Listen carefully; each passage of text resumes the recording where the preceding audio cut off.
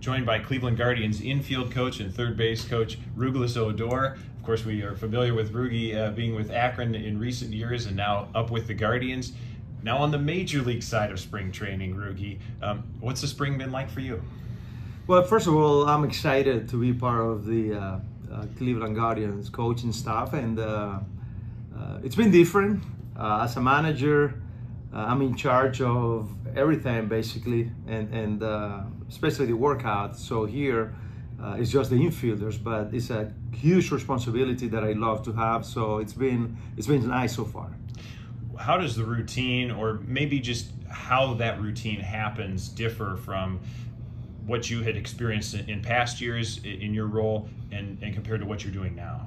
Well, as an infield coach now, I'm in charge of obviously the infielders, and we have 3 different slots where we work with them, and one of them is from 8 to 8:45 in the morning, where they have the luxury to work on areas that they would like to work on. And then the other 2 slots is during the morning before the game, and that's where they work as a team, and they do basically what the team is demanding them to do. But yeah, we have 3 different slots throughout the day, and it's been incredible.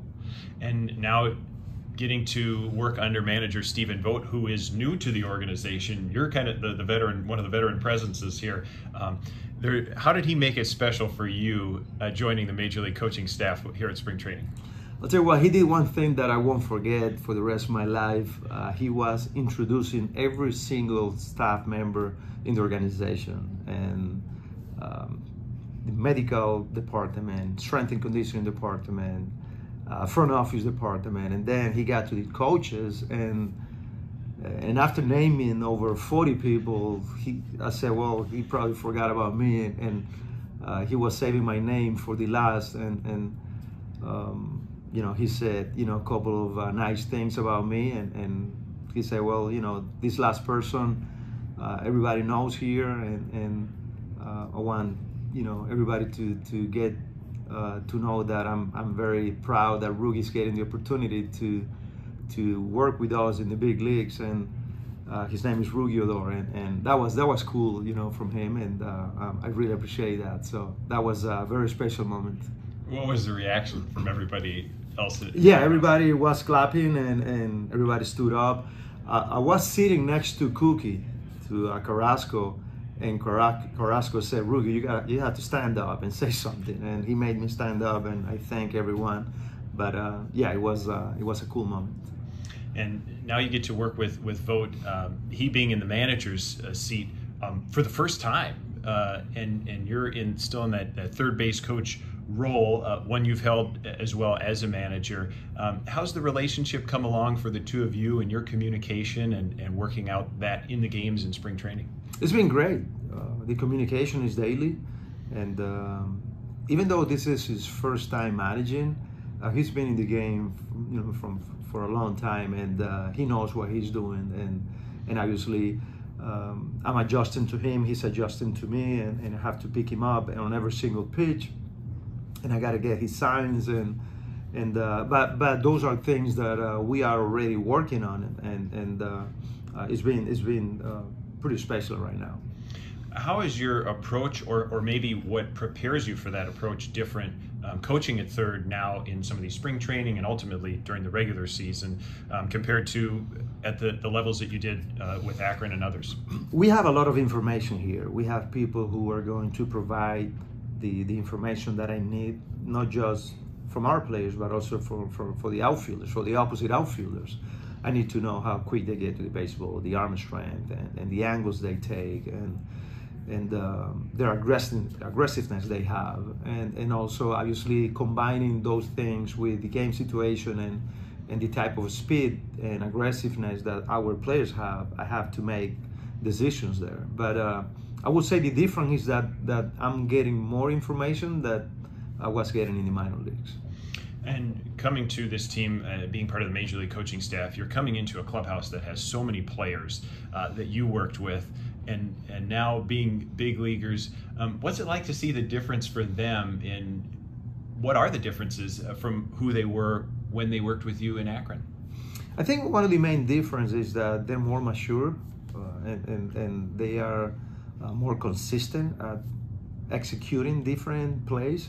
But at the end, they're great kids. They're great human beings, and they make me feel comfortable here because I had them in the past, and I know who they are. I know their personalities, and that makes the transition easier.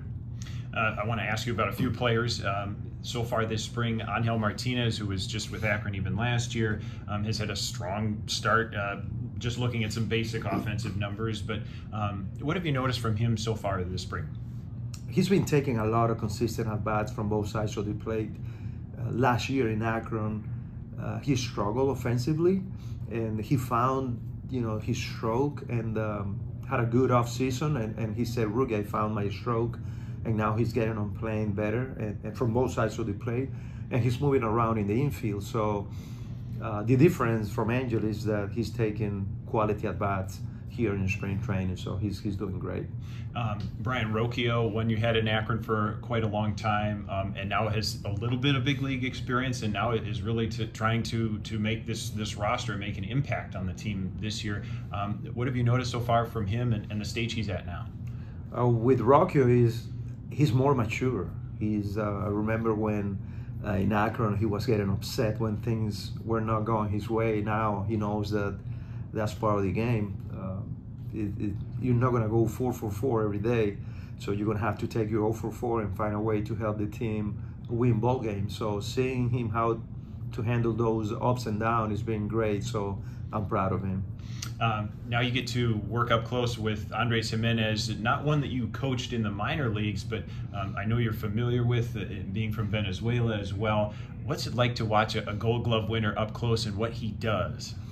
Well, I was invited to big league camp in the last few years, so I had an idea, who he was. I saw him in the WBC too, in winter ball too in Venezuela. So before this year, I had a pretty good relationship with him, and it's just the way he goes about his business.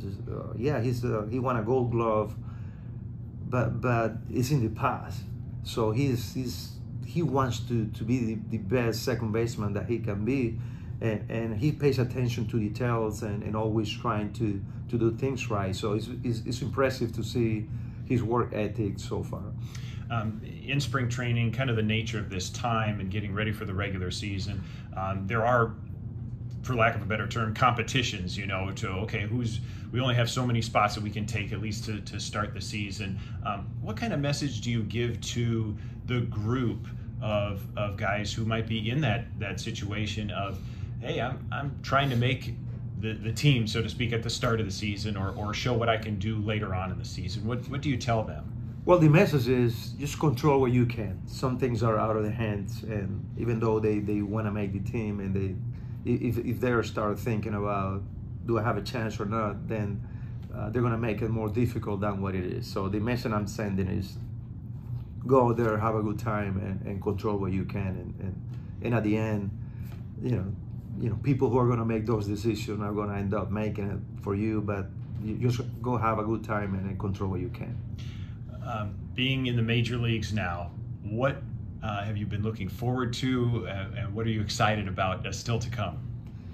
Opening day in Oakland and at home in Cleveland. So those are going to be 2 big days for me, for my family, and I'm excited and can't wait for those 2 days. So. And thinking back about, you've been in so many places and influenced so many people, as your story tells. But about the time in Akron, thinking about it now, what do you take away, and what sticks with you right now from that time and the people there? People. Every person in Akron made my job easier, and you're one of them. I really believe that the people around the town did an unbelievable job, and most of those people. Chad is one of them, best clubhouse manager in the game, and our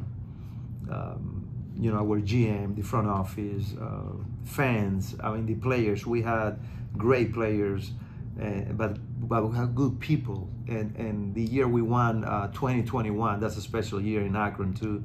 So many great experiences that I had and memories in Akron that I really thank everyone for those moments. Well, Rugi, we're so proud of you and excited to see you now with Cleveland. Best of luck the rest of spring training as we get the season going. Thank you very much. That's Rouglas Odor, infield and third base coach for the Cleveland Guardians.